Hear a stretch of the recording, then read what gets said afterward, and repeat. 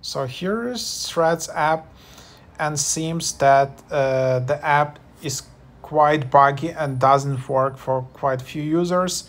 Specifically, there are some bigger bugs if you are using iPhone, and iPhone you installed one of these releases of iOS 17 beta. So this is the operational system which is not released officially yet, but Apple made it easy and free for people to install the beta versions. iOS beta 1, 2, 3 now available, and in these beta versions, threads actually are quite buggy and there are some issues, so it doesn't work that well.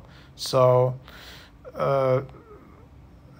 threads was made in a rush, so it wasn't tested properly on iOS 17 beta. So that's what it is. So either you need to downgrade, I guess, your iOS, or you need to wait until threads releases few updates, or you need to wait until iOS 17 releases the full version, official version during this autumn.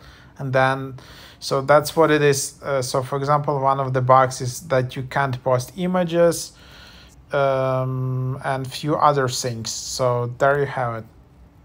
Yeah, basically, if you have some bugs or you solve some bugs with iOS 17 beta, just leave some comments below. It will help out users to fix them.